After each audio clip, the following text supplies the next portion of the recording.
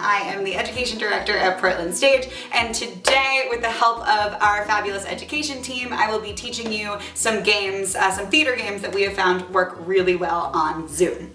For today, we are using Zoom as an example. That's what we've been using for our virtual learning, but we understand that there are different video conferencing platforms out there, and so feel free to translate whatever we teach you today for whatever video conferencing platform you're using. For our first game today, we're going to be playing a game called Alien, Tiger, Cow. Alien, Tiger, Cow is basically a more active version of rock, paper, scissors. But instead of rock, paper, scissors, we got an alien, a tiger, and a cow. And we do it with our whole bodies. So an alien looks like this. Beep, beep, beep, beep, beep, beep, beep. A cow looks like this. Moo. And a tiger looks like this. Rah. So those are our three options. But instead of rock, paper, scissors, where we're trying to get each other out, this is a collaboration teamwork game. So what we're actually trying to do is to match so that everyone's an alien, or everyone's a tiger, or everyone's a cow. But we never know which animal or creature our teammates are gonna pick. So what we do is we all turn our backs and we count to three. We're gonna go 1, 2, 3. That's what the facilitator will do. And then we're all gonna turn around and become one of the three options, the alien, the tiger, and the cow. And then each teammate is gonna look at everybody's screens, so it's important to have gallery view for this one. You're gonna look at everyone's screens and you're gonna see maybe there are a lot of tigers. And if there are a lot of tigers, maybe the next time you turn around, you're gonna be a tiger. So your goal is to try and anticipate what the whole group is gonna do. And you have to do it in multiple rounds until everyone does it the same. Let's take a look. Okay, ready? 1, 2, 3. No.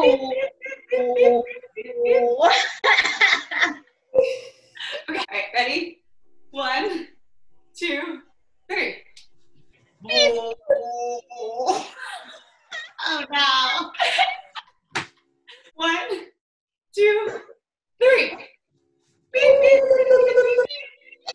1, 2, 3. Beep, beep, beep, beep, beep, beep.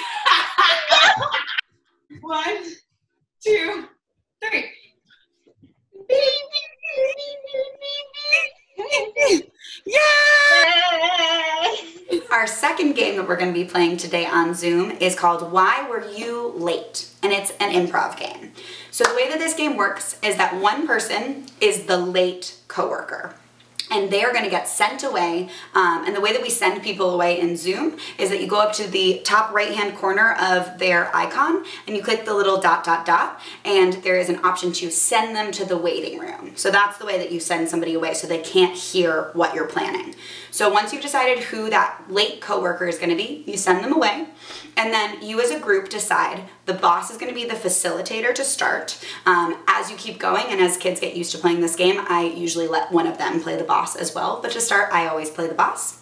So the boss is going to first of all help the group decide where are we working, and you can pick anything. We've done a Purell making factory or Build-A-Bear. You can work wherever you want, a coffee shop. So that's the first thing that you decide. The second thing that you decide is that you decide why the late coworker is late. I like to set this up like a little scene. So I, as the boss, will kind of say, oh, Zoe is late again. I'm so tired of this, and can somebody please explain to me why she's late? And her coworkers, because they don't want Zoe to get in trouble, are going to explain a ridiculous story about why Zoe is late. Meanwhile, Zoe, who's in the waiting room, has no idea what reason we've come up with. So once we've decided why she was late, and you can make this as simple or as complicated as you want, depending on the group. Once we have decided why she was late, for instance, she ran over a pothole and fell into Narnia, or she woke up and her pillow attacked her and she had to have a heart-to-heart with her pillow in order to calm it down before she could go to work. That one actually one of my students came up with. So whatever the reason is, it can be totally ridiculous. Then we send Zoe back to the room, get her back from the waiting room, and then the boss asks the person who is late, questions, while the rest of the group is pantomiming the reasons why that person was late. What's really important is to be super clear about the order in which these prompts go. So you need to know step 1, step 2, step 3, so that the whole group is pantomiming and leading for the same tactic. Let's check out when we play this game where Maddie was late. Everybody say, bye, Maddie. Hi, Maddie. Okay, everyone. So first of all, where do we work? We work at a yarn factory. We work at a yarn factory. Yes, we do. Okay, so I've gathered all 3 of us here today to talk about a problem. As you might have noticed, your coworker Madison is not here, and this is becoming quite a habit that she's late. So can somebody please explain to me why on earth is she late for work again? Of course. Maddie was late this morning because she slipped on a knitting needle. Yes, that's right. She slipped on a knitting needle. Okay, so she slipped on a knitting needle. That doesn't sound like a very serious injury, so I don't get why that made her late. Well, she broke her pinky. She broke her pinky. Mm-hmm. Yep. Okay. All right. It looks like Maddie's coming. So if her story doesn't match yours, I guess you're all fired. So sounds like a bummer for you all. I hope that she tells me that she did what you said. Here she comes. Madison, it's so good of you to finally join us. I'm not gonna lie to you, I've been pretty angry this morning because you're late again, and I would really like you to explain to me why you're late, because your coworkers are giving me an excuse, but I'm just having a hard time believing it. So can you explain with your own words what happened to you today? Yeah, I'm so sorry I was late. I was trying to get to work. I was walking along, and then I slipped. I slipped. You and slipped. fell. I slipped on a paintbrush I slipped on a needle. Is that a needle? I slipped on a knitting. I slipped on a knitting needle. I slipped on a knitting needle. Maddie. I slipped on a knitting needle and it really hurt. Wait, Maddie, hold on. I'm going to stop you there. That is actually what your coworkers told me, that you slipped on a knitting needle. But again, I'm just having a hard time understanding why that would make you late. So can you explain to me what happened? Hey, you back there? Excuse me, Isabella and Julianne, what are you doing back there, huh? Sorting the yarn. You're sorting yarn. Okay. All right. By color. By color. Good. You know I like it by color and texture as well. Yep.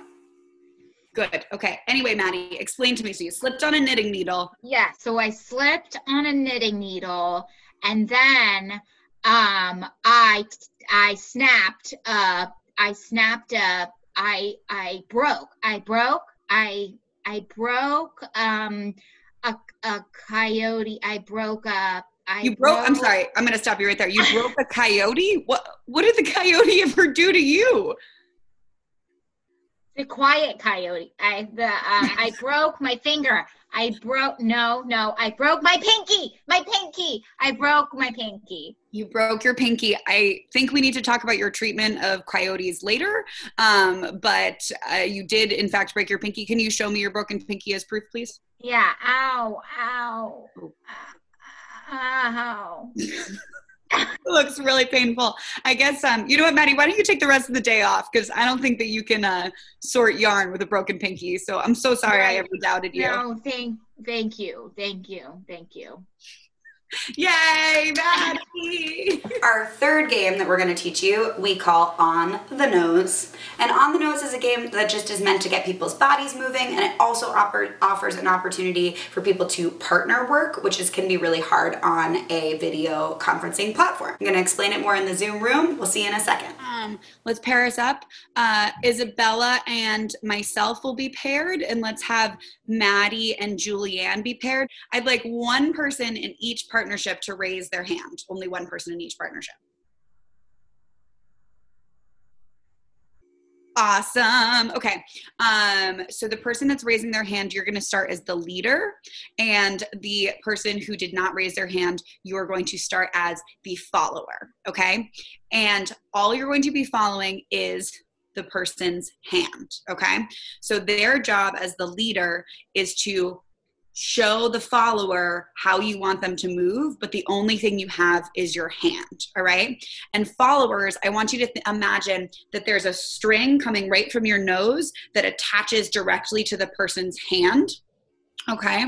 And your job is to follow that person's hand using your nose. Okay.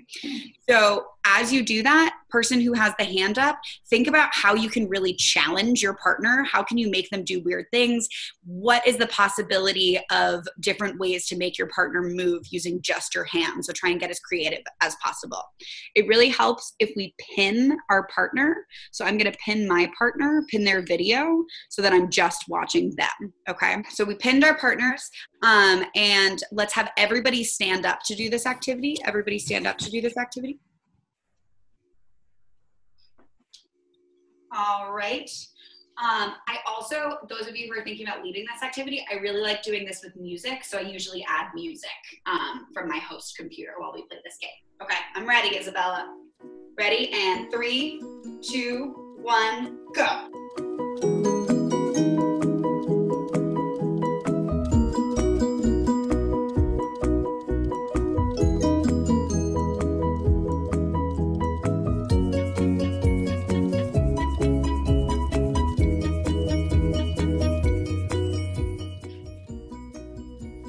Awesome. And as you're going, person who is the leader, I want you to think about how can you make them move in a way that you haven't seen them move yet, whatever that means to you.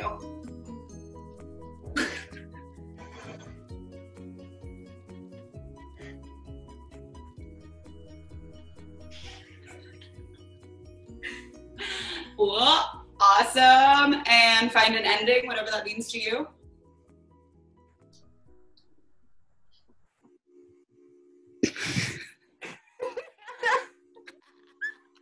Yeah. Our fourth and last game that we're going to teach you for a Zoom or video conferencing platform is called Red Ball. And this is just a game that gets people's bodies and voices moving, and it gets them thinking quick and being creative, and it's a really good team building activity as well. So we're all going to imagine that we have a ball. The first person is going to imagine that they have a ball, and this is going to be a red ball. And the way that I pass this red ball to someone is I'm going to say their name, and then I'm going to pass it with a sound and motion. Then whoever's name I said, they're going to catch the red ball with a sound and motion. Now, they are now going to pass this to the next person. Only this time, they're going to come up with a completely different thing that this red ball becomes. So it could become anything that they want it to. It could become a toothpick, and then they would say the person's name, and then they would toss the toothpick with a sound and motion specific to whatever item they chose. And the person would catch it, again, specific to whatever item they chose. Let's check out how Maddie, Isabella, Julianne, and I played this game. All right, ready? Isabella, red ball. Whoop. Madison, squall. Julianne, marshmallow. Ooh. Ooh. Hyanna, milkshake. Oh, Maddie, refrigerator. Oh.